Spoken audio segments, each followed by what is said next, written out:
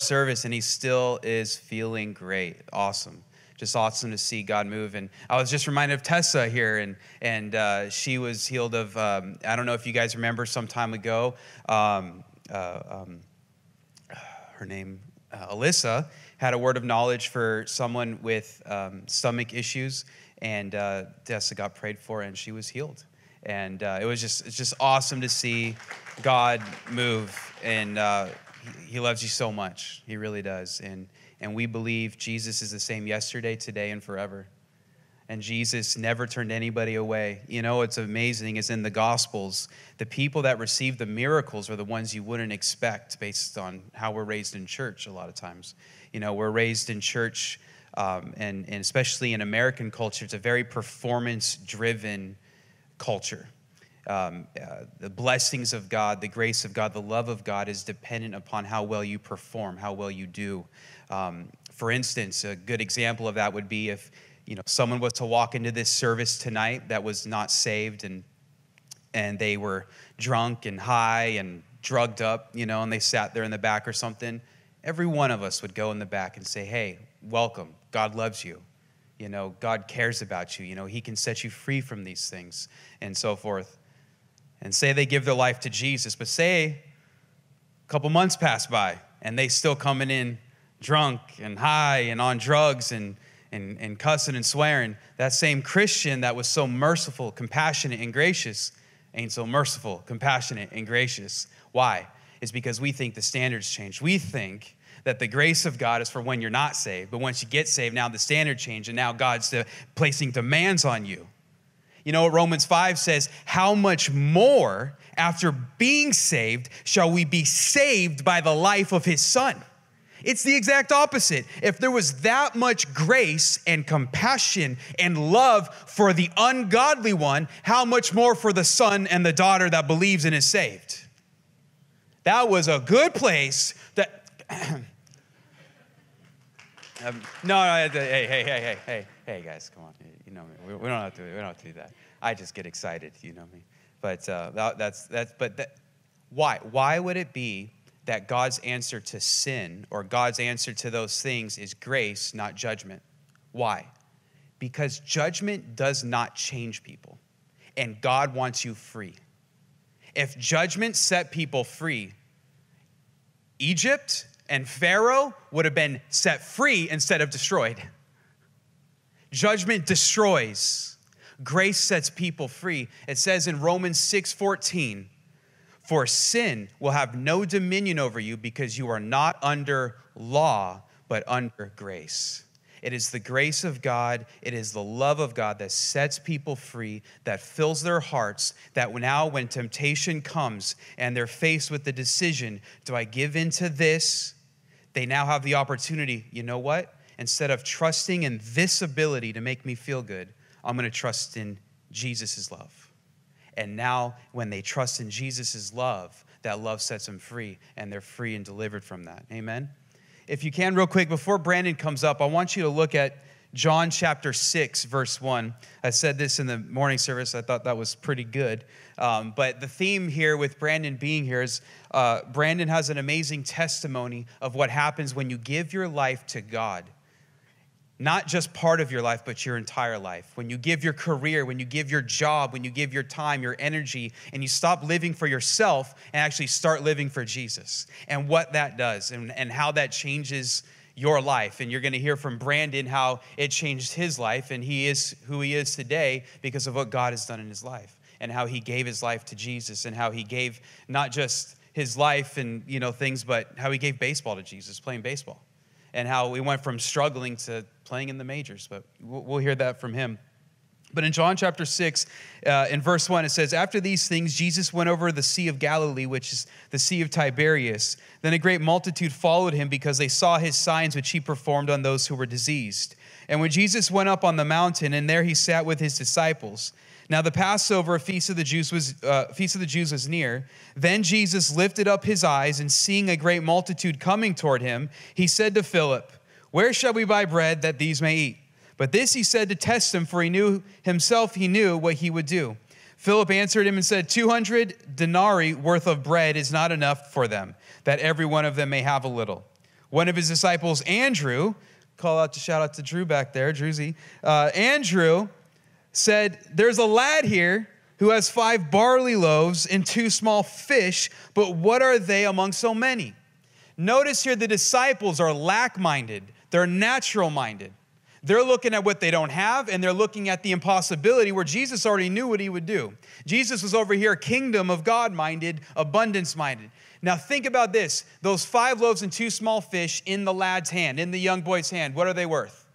5 loaves and 2 small fish. That's all it's worth. But what happens when you take what God has given in you, what the talents God has given you, the giftings God has given you, the things that the dreams. We have every one of you guys in here, awesome stories of what God has placed in you, dreams, passions, desires that he has placed in you for a purpose because he wants to work with you and he wants those to come to pass. What would happen if instead of in our own energy and in our own strength try to make them happen, we took our 5 loaves and 2 small fish, which isn't much, and gave it to the Lord? What did he do? He took those 5 loaves and those 2 small fish and fed over 15,000 people, theologians say. Isn't that amazing? In your hands, very little. In his hands, an abundance. So if we can, give a warm welcome to Brandon as he comes on up here.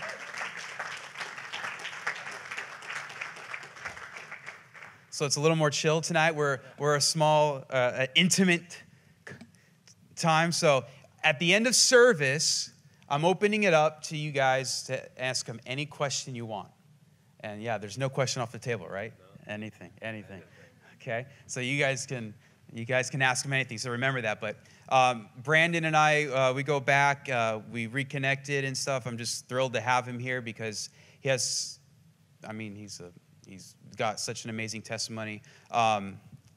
So I guess why don't you introduce yourself? I guess first. Yeah, I'm Brandon. I'm 32, and I've married to my best friend for 10 years. Got 2 beautiful daughters, one's 7, one's 4. I've just been blessed, and it's unbelievable that I get to play baseball for a living and what God's done through my life to be able to share the things I've done and gone through. So let's go back to when you were 17, 18 years old, and you were having a lot of problems, issues in life, and I know you shared with me from your childhood some anger issues and stuff because of what happened with your parents, and kind of tell that story there. Yeah, so when I was about 11, 12 years old, my parents divorced, and through that I had a lot of anger. Just a lot of things were going through my mind and through my body that I didn't know how to control. I didn't know how to control the anger. There's always been a passion inside me for very many things, and that anger took over passion. And as I got older, going into high school, I wanted to take my mind off my parents' divorce and off things that were at home. So I decided I'm going into high school, I'm going to be the guy. I'm going to be the jock. I'm going to be that stud that everybody loves. Everybody likes this guy. This guy's the best football player, the best baseball player. And I think I nailed it, but I was a jerk. As I said earlier, though, yeah, because this guy in high school is you were this size, but maybe not as big. Big, yeah. And I was like 5'4", 100 pounds, soaking wet. Like I wrestled 112 pounds like my junior year of high school. So he wasn't mean to me though. I don't think you were. He was always nice to me, but maybe it's because I was really small. I was not the guy in high school. God chose the small things of the world to. Yeah, so I was the guy, and I was macho. I wanted to be the tough guy. I hung around the wrong crowd. I fought, got into a lot of trouble. I remember my junior year, I went out with a bunch of buddies. We ended up getting into a huge fight, and we scrambled. We left. We got pulled over on the side of the highway off the 55 in Catella. I can remember it like it's yesterday, being handcuffed on the side of the highway. And at that time, I had a scholarship to UCLA for football, which was my dream at the time because growing up, my parents didn't have money, and I knew the only way to get a college education was to get a scholarship. And I had it, and I was about to throw it away. So somehow we got out of that. I lucked out. I got out of trouble, and about a week later, I was invincible. I couldn't get trouble getting into fights. So I was at Ron John Surf Shop, and not having money, I wanted a couple things. So I threw a couple things in my bag. And I remember walking through the doors and the alarm sounding off, and next thing I'm in handcuffs. I'm being dragged through the block, put in a cell, waiting for my mom or my dad to come pick me up. And at 17 years old, I got lucky because I was still a minor.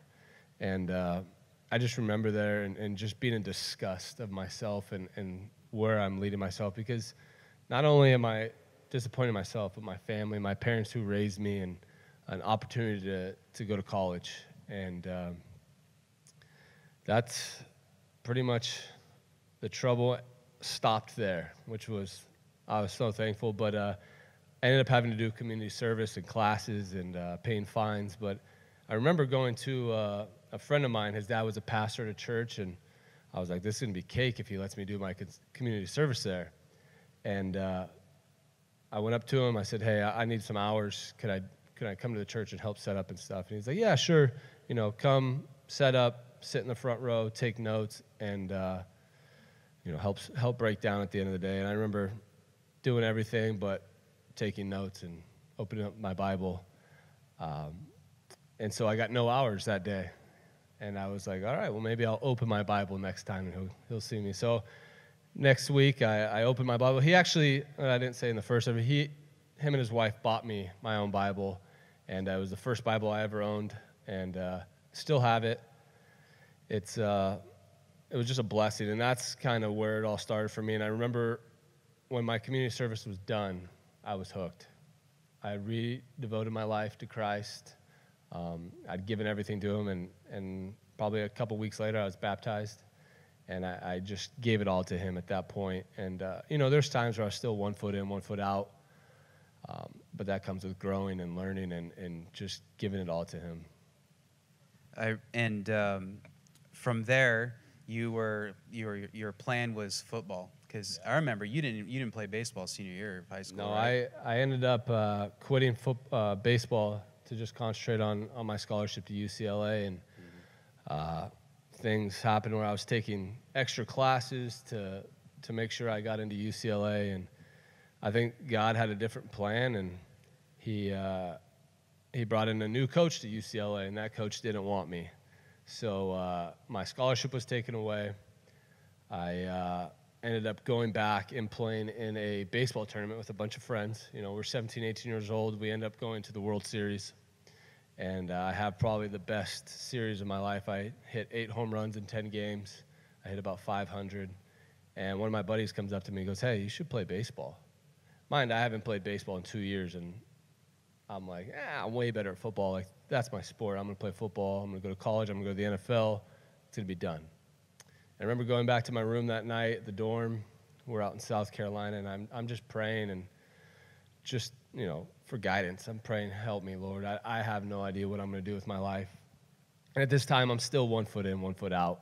I'm here, I'm there. When I hang out with some friends, I'm out. Hang out with other friends, I'm in. And I remember waking up that morning and being like, it's baseball. And it had always been baseball since I was 4 years old, but he told me it's baseball. So I remember going with my dad, and we signed up for classes. My buddy got me a tryout with the coach. He let me play with the team in the fall, and I ended up leading the team in almost every offensive category. And it came to the point where he's like, we're gonna redshirt you, or you're gonna make the team. And so I was like, I can't take a year off. I could have just played football. But he came up to me at the end of the day. He said, hey, you made the team. And then I didn't play. I didn't play the first 3 games of the year. And at that time, I was like, I gotta make it happen. I've got to give it to the Lord. And the fourth game comes, and he puts me in there. We're stomping somebody, and he's like, you can go play now. So I was like, all right, I'll go play. So I ended up hitting 2 doubles, and then starting the next game and hitting 2 doubles and a home run. And from that point on, I was All-State. I was freshman All-American and was drafted in the 6th round by the Houston Astros. Now, remember what he just said. He didn't play baseball for like 2 years, and God leads him to go play baseball, and he leads the college team in stats and then gets drafted by the Houston Astros. Like, that's pretty rad. That's pretty cool. Like I said this morning, that'd be like Josh. Well, I didn't play rugby, so it'd be like me playing hockey. I play hockey with Josh here, and it'd be like me, I'm gonna go try out for the Ducks, and then I'm, playing at Honda Center next week, or whatever. Like, come on. But what's awesome is watching if you see his life, you see the hand of God on his life, and you see where he finally starts to submit or say, like, you know what? Yeah, not Brandon's plan, your plan, God. Like what he did, and God literally led him to play baseball. That's awesome. Like, what is it God's leading you? What does God place on the inside of you? Because the same results happen when you follow his plan, whatever it may be, whether it's pastoring, whether it's owning a business, whether it's, serving at a restaurant, whatever it might be.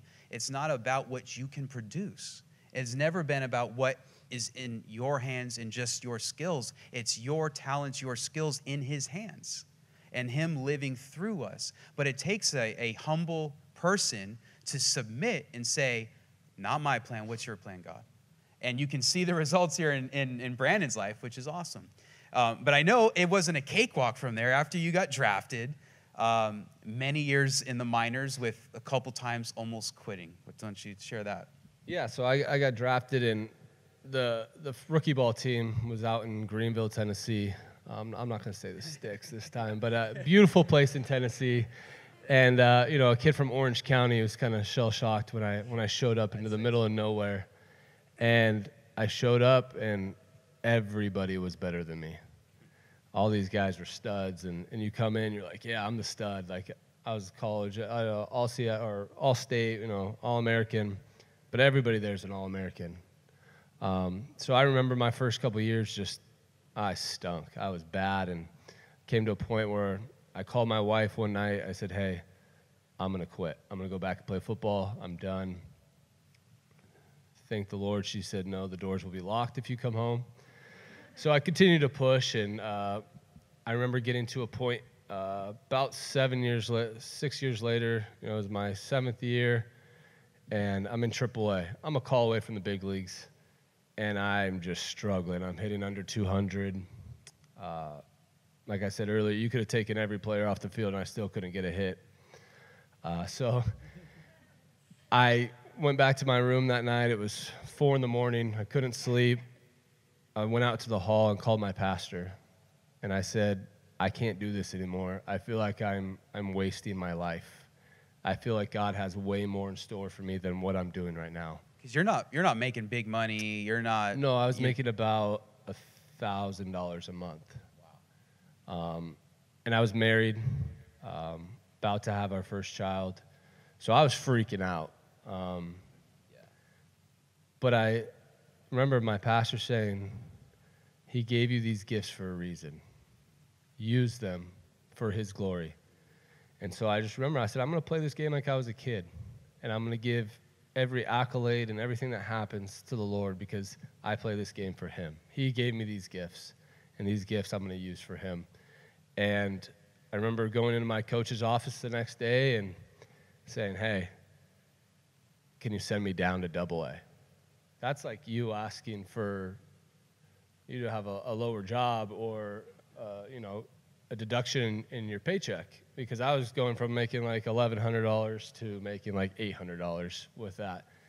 But it wasn't about that. It wasn't about the money. It wasn't about where I was. It was about where God wanted me. And I remember him telling me, like, no, it's probably not going to happen. You're just going to sit here and sit the pine. So I was like, oh, okay, whatever. So came in after the game. He says, That's sit the bench for those that. Yeah, the bench. Sit the pine, sit the bench. And he sent me back to AA, and I ended up having a great end of the year and became a free agent. Got to go to my first major league camp with the Astros the next year. Got 10 at-bats and then was the first cut. They sent me back to minor league camp. They told me I was going to go to AAA, and it just another fork in the road, or another just thing that was just boulder was in my way. Is I got there last day of camp, and you're going to go to Double A again. I've been in Double A for 3 years, and I was like, all right, it is what it is. I'm going to go out there and have fun. And I remember my coach coming up to me and says, Brandon, you could be as mad as you want for 24 hours, but I need Brandon ready to go when it's opening day. I said, I don't need it. I said, I got God, and that's all I need. And so I showed up the first 2 weeks of the season. I was Texas League Player of the Week. After the second month, I got called up to AAA, and I was leading the league in average. And I remember one of our guys in the major leagues, the center fielder, ran into a wall in Atlanta, broke his shoulder, and yeah, bummer. But we were in Salt Lake City, Utah, and we're playing against the Angels farm team, and Cole Calhoun hits a home run to walk us off that night. And I remember my manager always asked me, like, where the pitch was, where was it? And so he called me in his office after the game and said, where's Brandon been? I need the guy that comes out with the same energy every single day. He's like, where's the guy with the why am I drawing a blank? The salt and vinegar running through his veins. I need the guy that gives everything. And I said, hey, I'm the same guy. I've just been struggling, and I don't want to show my emotions, so I'm just going to stay level-headed. He said, no, I need that guy back. I said, I'm the same guy. And I started getting mad. Started almost like raising my voice at my manager. And the next thing he said, good, you're going to go to the major leagues tomorrow. And at that moment, I remember pulling my shirt over my face and crying for about 15 minutes, just because it had been such a grind, and it was 8 years in the making. And I remember taking my shirt down and seeing every coach, just tears running down their face, because they had been along with the ride with me. And it was just a beautiful moment of God working through the struggles and helping me. And as soon as I let it go, it was there. It was my dream came true. And almost a year to the date where I called my pastor the year before, I got called up to the major leagues and got to play my first game. I showed up in Houston. Now, you didn't really get into this a whole lot in the morning service, but I kind of wanted to dig deeper about the steak and the stuff inside the clubhouse that you said. What does the clubhouse look like? You know, the major leagues is like heaven on earth. It's you show up and there's chefs there. There's you know, whatever cleats you need or bats and food, and I mean any snack any drink, and it's all there for you. They make it very easy for you to want to stay. So I show up and I'm just looking around like, this is way too much for me. I've been eating peanut butter and jelly sandwiches every night. But I remember looking at the lineup and being like, oh gosh, I'm in the lineup first day. So I got to play my first major league game that night, and my dad, my pastor, my best friend, my wife and my daughter were all there, and didn't get a hit. I grounded out 3 straight times with the second baseman. It wasn't until the following night where I came in my third at bat, I got a hit over the second baseman's head. So it finally fell in, and it was the first of many. It was a blessing, and it was, you know, only God given. That's so cool, and I'm sure you can probably vividly remember that day that you got the call up from the big leagues and stuff. Like, I can only imagine, like a lifelong dream, and then all of a sudden, after all those years of grinding, you get it. Like, that's the God thing right there. That's so cool. It's all Him. That's awesome. Now, and then, so from that, I know you played, was that 2013, right? That was 2012. Oh, 2012. And then in 2013 is the greatest day of your life? Greatest day of my Tell life. us about that. I've had a couple, you know, between marrying my best friend and having, you know, the birth of my first child, you know, my major league debut, but I don't think there will be a day that beats what I'm about to tell you. So 2013 is my first full camp in spring training. I make the team. I'm going to be the platoon right fielder, and I'm going to play in the major leagues for the first full season of my career. Rookie, had to dress up and do all the goofy stuff on the bus, but I remember struggling towards the end of the first half. We had about a week left. We're in Tampa Bay, and we're in a hotel room with a couple of my buddies, Carlos Pena, Justin Maxwell, and a friend who played about 8 years in the major leagues, Luke Scott. And all of us are very religious, and we like to talk about it. And, you know, being on the road and being away from your church and your family and your friends, you cling to other guys who or do the same thing and believe in the same thing and have the same faith. And so we got in this room, and we were just talking about everything, about life, about family, friends, politics, you know, you name it, we were talking about it. And at the end of the night, it's about 1 o'clock, and Luke asked if he could pray for everybody before we go to bed. And it was probably the most powerful prayer I've ever been a part of. If you've ever been in a prayer where someone's speaking in tongues, it's unreal. It's probably the coolest thing I've ever been a part of. I get chills thinking about it right now, but, you know, sitting there praying, and Luke's praying over us, and I had struggled, and me and my wife were trying to have a baby for about 6-7 months. We had complications the first 2 times, and then we finally had our first daughter. And so we were going through those complications again, and, you know, we were just praying in that room for it. And I remember this hover around me, and this it just felt like the Holy Spirit was on top of me. And taking it back to my room, it's about 2 o'clock now, and I lay in bed, and it's just that presence is there. And I'm in a hotel room by myself, and I'm kind of freaking out right now because there's something in my room, but I don't know, I don't see anything, I don't hear anything, and then all of a sudden, all I hear is, "I've got your back. I've got your back." About 200 times, that's all I heard for 2 hours. It's about 3:30, I finally fall asleep, and I go home. We fly back the next day to Houston, and I'm telling my wife, you wouldn't believe, but God spoke to me. I don't know if it was God directly, it could have been the Holy Spirit, but it overcame me, and my wife was just in almost disbelief because, you know, things don't happen like this all the time. And so I had told her what had happened, and I remember not touching a bat for 3 days, All-Star break, just wanted to spend time with the family.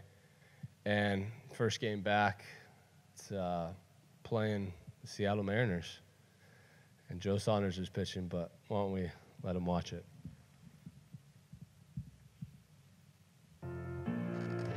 It was the first day after the All-Star break. I'd struggled the last couple weeks before the All-Star break. I could remember this so vividly. I was laying in my bed, and being a religious guy, you know, I felt like I had God in my ear telling me that don't worry, I've got your back. Me and my wife were also trying to have a second child at the time, and she was praying a lot, and I was praying. And so that first day after the All-Star break, we go out, we're playing the Mariners, Joe Saunders is pitching. My first at bat, I hit a home run. That's in the air and deep to left center field. Barnes gives it a long run, and Brandon Barnes will take the tour. I get a feeling Brandon Barnes had a talk with himself over the All-Star break. Play more aggressive, his style of play. I was like, okay, this is a good start to the day, you know. I'm feeling this. Second at bat, triple right center gap. Still not thinking about, you know, I could hit for the cycle or whatever, but, you know, I've got 2 of the harder hits out of the way. You know, let's just keep this rolling. It was a tight ball game. I go up there for my third at bat. I mean, I hit just a C&I single. It just kind of rolls through the infield. 3 for 3, Brandon Barnes. Homer, triple, single. Obviously, it would be fun if he could parlay this into a cycle night. I come up for my fourth at bat. I know what I need. I'm pretty sure everybody else in the ballpark knew what I needed, and I hit it, went right down first baseline. I was just hauling, trying to do everything I could to get to second base. Dove in, he called me safe. And shoots one up the right field line. Let's see if he can get to second. He's going to give it a shot. Here's the throw from Saunders, and he is safe. It's a cycle from Brandon Barnes. I was just in awe of what I had just done because how rare it is, and I never thought in a million years that I would hit for the cycle in the big leagues. Being able to do that was special, and to have my wife and my daughter there, and then going home that night, my wife's giving my daughter a bath, and I'm in the other room eating dinner, and she calls me in. I was like, okay, I guess I gotta hurry up. She sounded kind of worried or something, so I run in there. My wife actually put the little sticky letters that you use in the bathtub for the kids, said I'm gonna be a sister, on the wall, and I kind of stopped for a minute, and I was like, this has got to be one of the best days of my life. I just hit for the cycle, and now that we've been struggling to have a child for over 6 months, and it all happens in the same day, was a miracle, and it was something that's only God-given. And to be able to see the joy on my daughter's face and my wife's face, and them to see the joy on my face was priceless.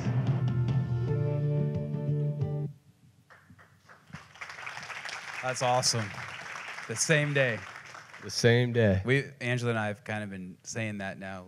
God's got this. God's got your back about everything. But like, it's so true because, and I actually didn't say this earlier, but one of the things you shared with me, and I still don't know if you do this every at bat, but one of the things you said is, before every pitch, you step out of the batter's box and he takes a deep breath, and God's got my back. Says that to himself. And when he told me that, I was thinking about life application. I'm thinking, man, I could do that in every area of my life. Like, think about it. Like, before I do anything, I can invite the Holy Spirit into that moment. Just through, we don't realize the power of our mind. We think sometimes religion has kind of talked down our mind, like, different things. But faith can't pass the way you think, because it says in Romans 12:2, what? Be not conformed to this world, but be transformed by what? The renewing of your mind, so that you can prove what is that good, acceptable, and perfect will of God. So the thing keeping you from seeing God's will in your life isn't God withholding from you. It's your unrenewed mind. The world is trying to conform you and put you into this box. God's saying, don't be conformed, be transformed with my words. Put those. And so this is an opportunity. I mean, it's just so practical and it's so cool, because in his job as a baseball player, which is really cool and kind of like not fair, but whatever, No, I love what I do, but before I love what I do. I love Jesus. But before, he gets to see a pitch, he gets to stop and say, God, you got my back. Like, wow. And we've been doing that. We're potty training Layla. God, you got our back. You got this. Whatever you're doing, you can invite the Holy Spirit. And what is that? You're renewing your mind. You're absolutely renewing your mind to the truth that God is with you, to the truth that he does have your best interests, that he does love you. He is there, and he wants to help you. He wants to live through you. He wants to. And it's renewing your mind, and eventually it becomes such a way of life where you're like Jesus, where you say to everybody, hey, look, it ain't me doing it. It's the Father within me. He does the works. Because Jesus was so renewed. His mind was it was perfect. It was the perfect mind. And you would say, well, that's Jesus. But then guess what 1 Corinthians chapter 2 says? You have the mind of Christ.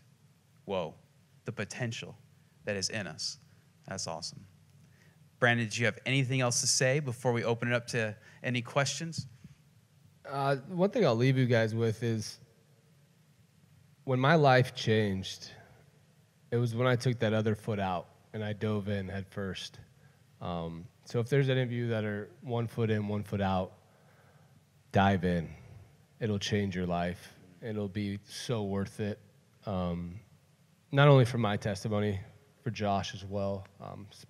We talked about his story, and just how many people you talk about what you're going through, and if you dive headfirst into Christ, there's nothing better.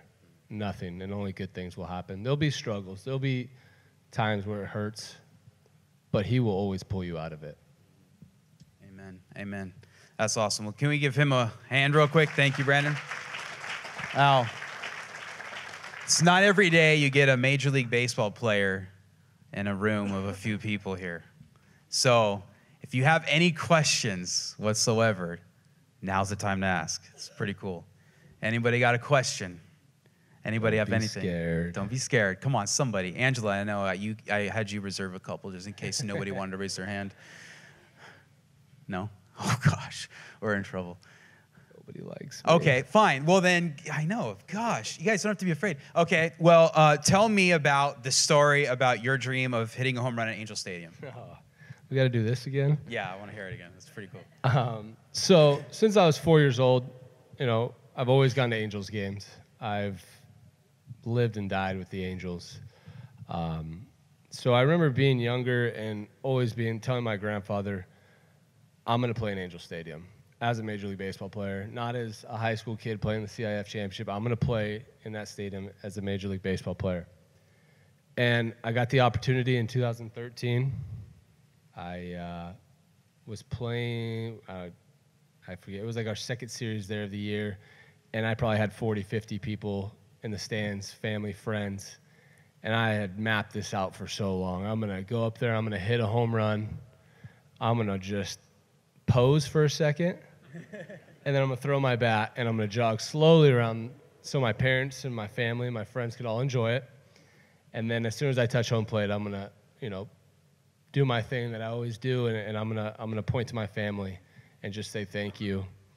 And so I get up there, my second at bat of the night, and I hit this curveball, just crush it. And I'm like, here it is. I'm holding my bat. I throw it, and I start to jog, and then I realize Mike Trout's in left field. And I see him jump up over the fence, grab the ball, and my dreams were deflated. But it was just an amazing day, and I will always be able to say that one of the greatest baseball players of all time stole my dream. That's awesome. I love it. I love that story. Anybody? Anyone? Questions, concerns, comments? Oh, we got a couple. Okay, go ahead. Go ahead, Kevin. So obviously you grew up out here, Angels fan and stuff. Was there anybody that you were really looking forward to meet, maybe like the pros or your heroes, and you get a chance to ever meet them? Good question. That is a good question. Growing up, I was a baseball rat, so I knew everybody. One of the guys I really looked up to was Tim Salmon and Gary DiSarcina. I was in A-ball, and Gary was the manager for the Red Sox minor league team, and got to go up and introduce myself and told him I'd been watching him since I was a kid. So I got an opportunity to meet him, and then that same time where Mike Trout robbed my home run, I got to meet Tim Salmon as he was doing on-field stuff, and it was pretty cool. And I've got to meet a lot of cool people. I've got to meet, one of the best, probably the best closer of all time, Mariano Rivera. I'm not going to say I'm hitting 1,000 off him, but it's awesome because I've got to play for so long that over the years I've got to meet so many special players, and it's been an honor.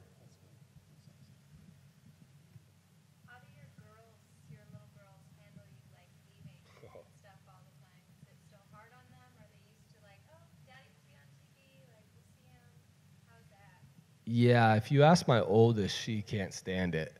She's a big daddy's girl. She understands it. She's old enough where she understands what's going on, and daddy has to leave for work. My youngest one kicks me out of the house. She's a big mommy's girl, so she's get out, dad, go play baseball. But it's tough. I think it's more tough on my wife than anything. Because for 6 months out of the year, 7 months out of the year, she's a single mom. So I do as much as I can to help while I'm home. But they make trips out, and when the kids were younger, they got to travel with me and spend time in different cities, which was really cool. But if you ask each individual one of them, they'll tell you differently. But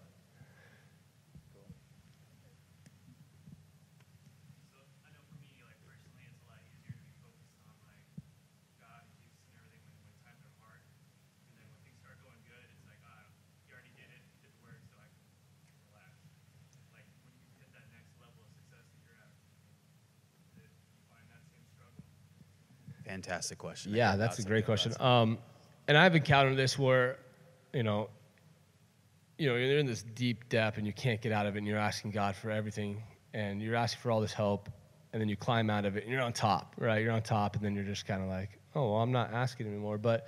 And I found out, when you make this success, He can always pull the rug out and humble you.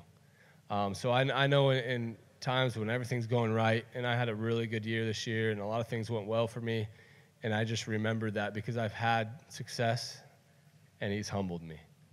And so when I get to the top, I thank him, and I ask him not for more success, but to just keep me going, to keep me pushing and using this game as an altar for him. That's all. That's key. What was I reading? And in Hebrews chapter 12, it's actually like what you just said is actual scripture. It said, I'm drawing a blank, but it's basically watch one another, make sure that nobody falls short of the grace of God, lest the root of bitterness entering in cause destruction in your life. And what he's saying here is a lot of times what happens is, and in his question, I just read a quote recently, and I forget who it was. They said that it's not the troubles that people go through that reveal a man. It is not hard to cry out to God when you're broken. It is not hard to cry out to God when you're on the ground. Your real self and your true character is revealed when you're successful. You want to see what's really inside of a man? Let him be successful, and you'll see what's the true character of somebody. And that is reality. And that is why when people become successful and they don't remain thank you, it opens up the door to the root of bitterness to enter in and cause destruction. I'm telling you, one of the greatest things you can do is remain thankful.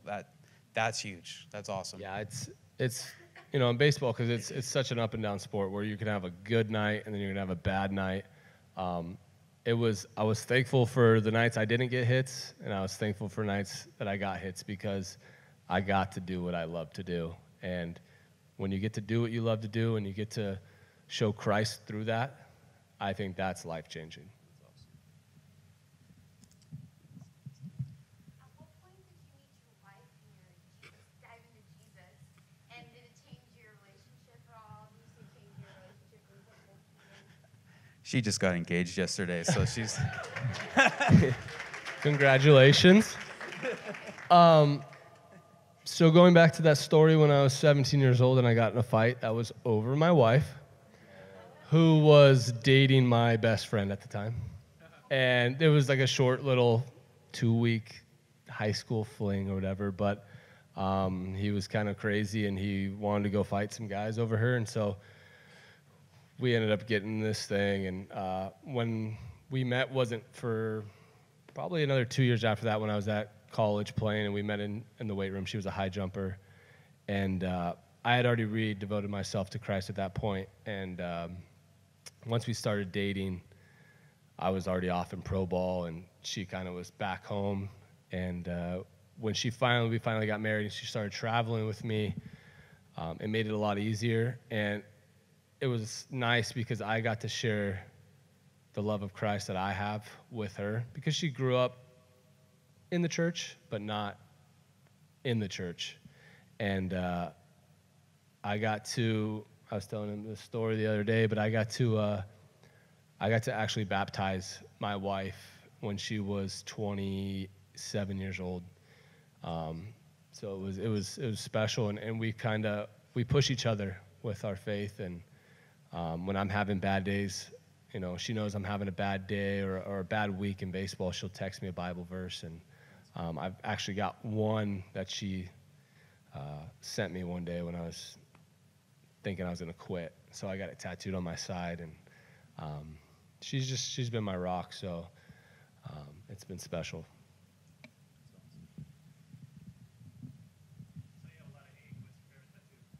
Oh Yeah, he's got a lot. I got a lot. I've got. Cover it up, man. Yeah, I'm trying to be respectful. No, This is Church of it's just Grace, man. It's cold outside, man. No, I have my whole left leg done. I've got both arms. I've got my back. I think, obviously, my ring. I've got my wife's initial, and I've got each kid's hand on my side, like they're climbing on me, like they need me. And then I have one on the inside of my arm. It's Jesus' hand getting nailed to the cross, because for me that significance is what he did for me, what he gave up, and what he wanted to do for each and every one of us. So every day I'm able to look at that and say thank you and just be blessed. That's cool. Anybody else? Daniel, I know you got a question. Got one over here. Oh, Yeah, one more. okay.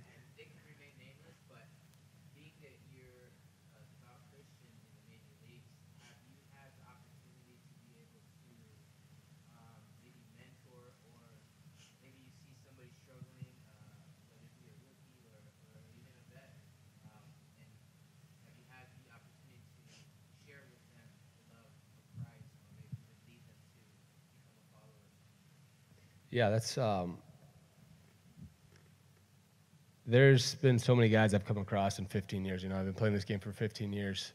And from the day I got in to pro ball, my life has been so much different now. But through my last 5 years, as I've gotten older, and I'm the older guy on every team I play with, I try to take those younger guys under my wing. Some of them don't want the help, but I try to instill the things that I've learned. Not only just baseball, but faith and what I believe in, character, and try to help those guys. And we have a group, we try to set up a group on every team I'm on where we can get together, we can pray for each other. We pray before the game, we can pray after the game if someone's struggling. Because every guy's still just a normal guy, and they have issues at home. I remember a teammate that I played with who was going through, he had his wife was having twins, and one of them actually passed away during the baseball season. And so, it happens to every one of us. And to have a group of guys who are faith oriented and who love Jesus and we're able to share with each other, it makes it a little bit easier in those hard times to kind of connect with these guys. Well, we'll go ahead and end the questions there. Why don't we give him an applause. Thank you, Brandon. Thanks, bud. Appreciate it, man. Thank you, guys.